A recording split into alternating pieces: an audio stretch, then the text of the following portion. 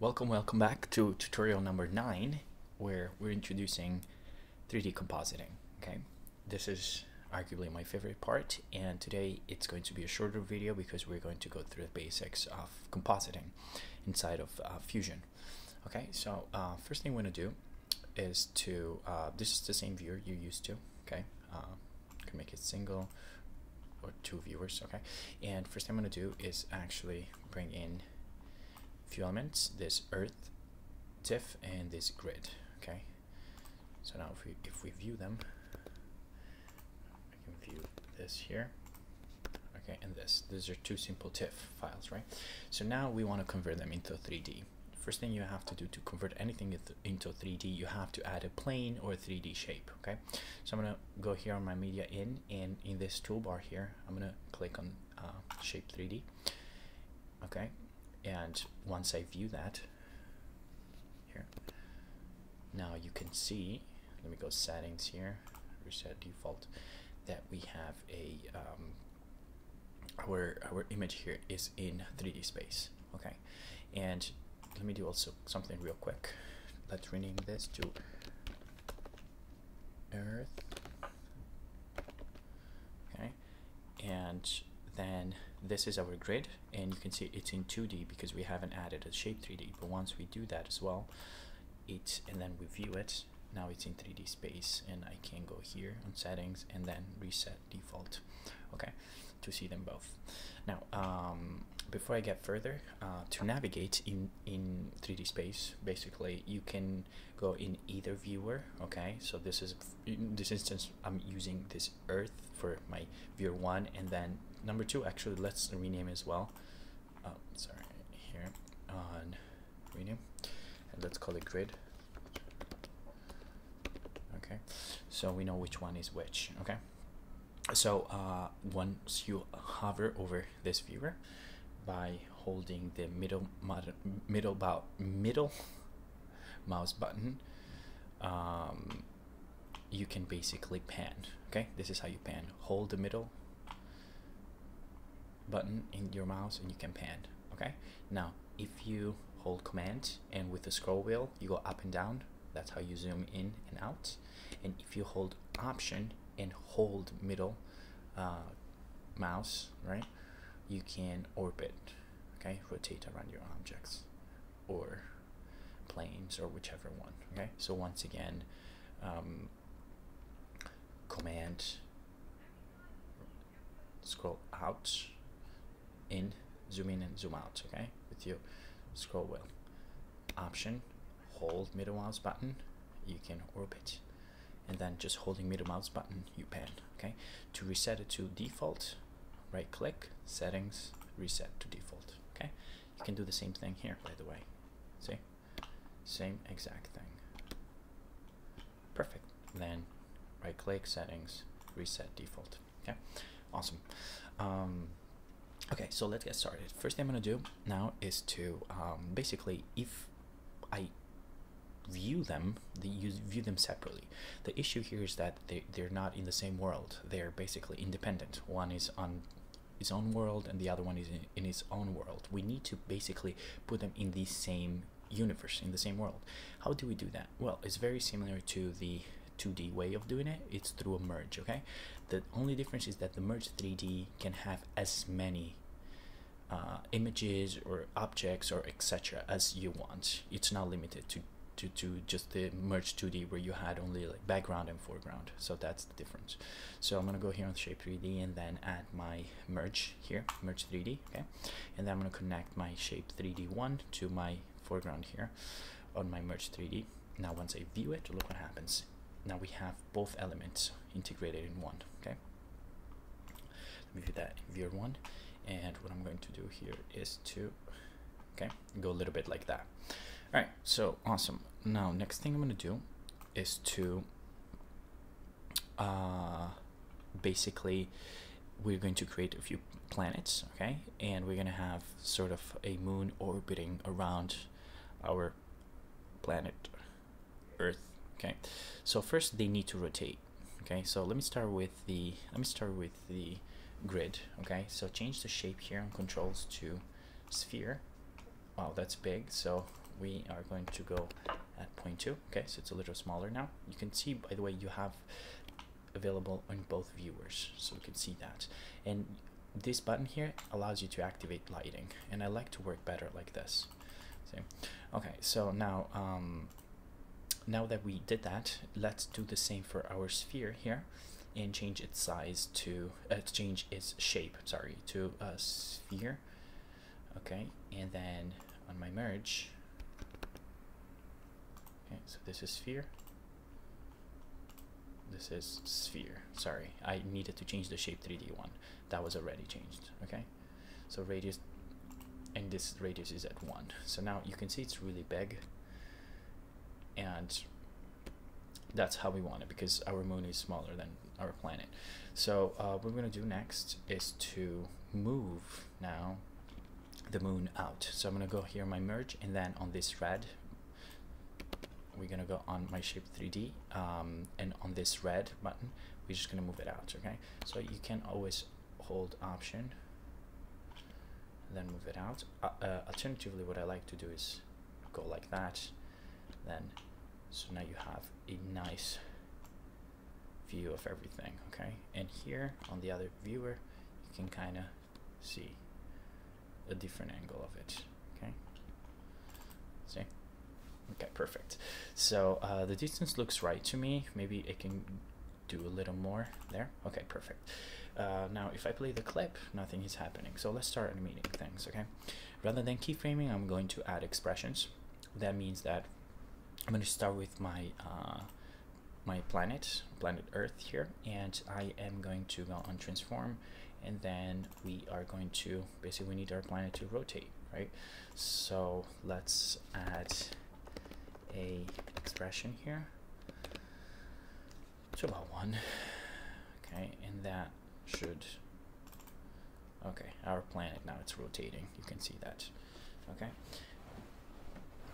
let's copy the same values to our moon as well. Okay, so I am going to go back to my planet, then pin it here, and then go my shape 3D, transform, and we are going to add an expression, and then let's connect the two. Okay, my way. Okay, perfect. And now it should be connected, and you can see that as well now. You can see it here, that the grid moon / moon is rotating as well. Okay, I need the grid to rotate a little faster though, because it's not going fast enough.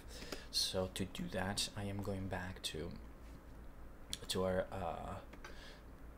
expression here, and then let's yeah, let's double it. Okay, times 2, and now it should be twice as fast.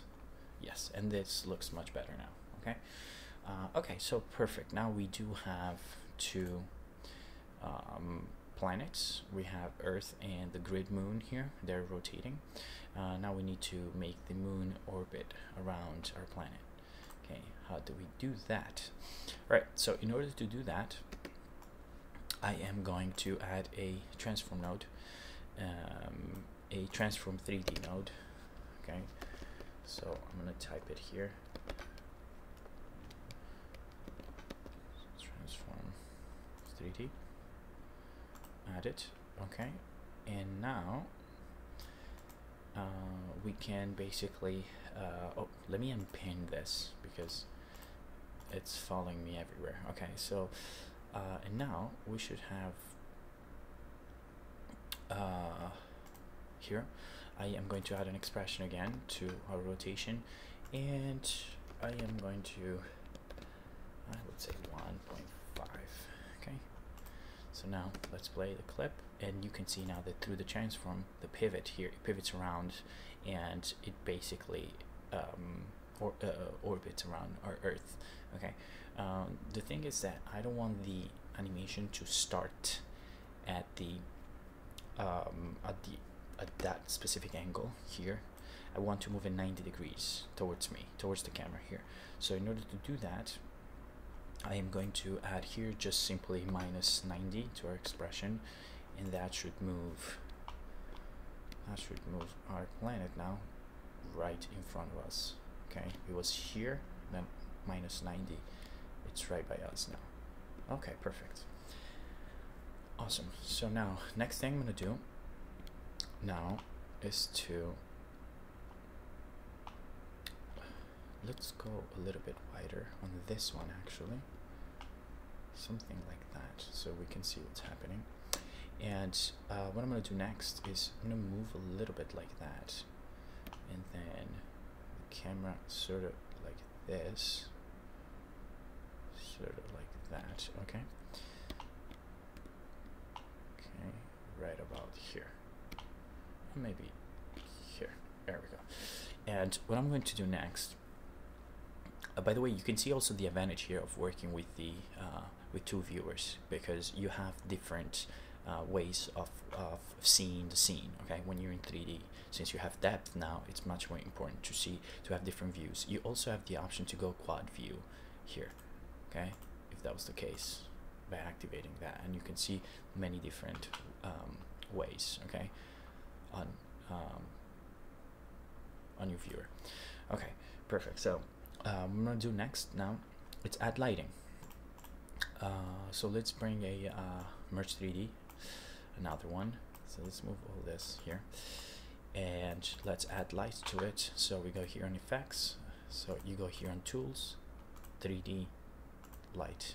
Okay, and you have your lighting here, and I am going to add a directional light. Okay, and we can close that and then connect that to our merge, and you can see that off the bat we don't have any lights available, and that's because by default lighting doesn't carry from merge to merge. Okay, in order to activate that, I'm going to go on my merge 3D tool that I just created, and I'm going to say pass through lights. Once I click on it, we have our light back. Now we have our directional light, so let's fix it a little bit. On our directional light, we are going to go click on it, and then on the transform, let's modify a little bit the parameters here. I'm going to move the Y to be sort of like that, and then move the X to kind of point there. Okay, and the X can be somewhere. By the way, I'm using both viewers to see how to move around. Okay, so something like that. Okay, and now we can see that some parts are dark. Okay, one part is in the shadows, one part is a little brighter. To fix that, I'm going to click again on my merge 3D2 effects, and I'm going to add a ambient light here. Okay, and let me close that, and the ambient light now evens out the scene. Okay, so if I go here on my intensity, I can increase that to 0.3, and you can see we're a little brighter, more like even bright rather than that directional strong light. Perfect, and awesome. Now that we've done that, we have something. The issue is still that we need to our planets and moon are moving, but our scene is just too static. So let's animate the scene. To do that, I am going to add an actual camera here. Okay, and you can see that once I add the camera, by default this thing pops out. This is the view of the actual camera, but we haven't moved the camera, so it's inside our sphere, so that's what it's seeing right now. Okay, so I'm going to go back to perspective on my viewer here, and what I'm going to do next is to right click and then go on copy POV to camera 3D1. Okay, click OK, then right click again and then say camera 3D1. Now I'm going to go to this viewer again, and here what we're going to do now, we're going to zoom out. Okay, and now we have a full view of what is happening in our scene. So let's add a keyframe to our camera's transform here on our translation Z, add a keyframe. Then let's go to the end of the scene, and now let's move with the Z-axis back, and you can see as I'm moving this on the large scene, you can see that reflected on viewer 2. Okay, so we can do something like that, okay, just to show it. And now once we view it, okay, look, the scene is playing out for us. Okay, I can show it to you a little bit bigger. Okay, and this is really the power of 3D and what you're able to do with 3D. And really, the sky is the limit. I mean, you can place lights and camera movements that, you know, you'd have such a hard time to pull off on set, etc. With 3D, you're basically able to do so much and have so much control over your scene. Now, you can also, this is just a simple dolly out, let's call it like that. But you can also tweak other parameters here, and we can, let me go back to a dual viewer here. We can also start at the beginning of the scene, actually start it like that, and then you can play it and have something like maybe the camera comes into the scene, or even start, I'm going to add also a keyframe on X and Y, and then let's do something like that. Okay, camera comes up, okay, and then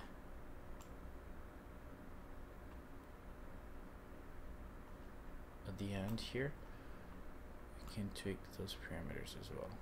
Maybe it goes up a bit, and this side. Okay, so now look, what happens is that you're animating sort of different moves, okay?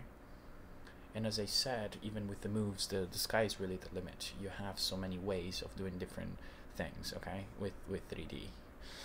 That's the power of 3D. And let me do one last thing here.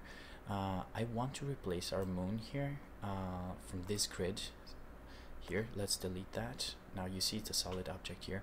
I am going to bring in the moon TIFF here. Then let me close this, and let's rename this to moon. Oh. Okay, press OK. And then once we connect that, all right, you can see that now we have the moon shape, okay, texture here on our, and we can look at the scene again. Okay, and this is lesson 9. This is just the basics of 3D animation.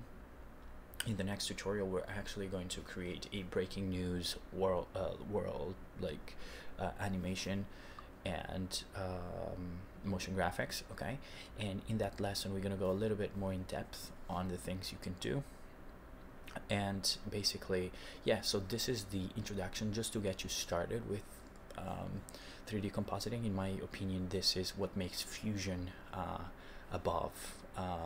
more powerful for compositing, but 3D compositing than After Effects. It's that power there. With motion graphics, I still think that After Effects is definitely the way to go for the most part. And obviously plugins, etc. There's much more stuff there. But when it comes to actually doing 3D, like working in the 3D space, Fusion is unparalleled. You know, Fusion, Nuke, of course, Nuke and Fusion become really powerful tools.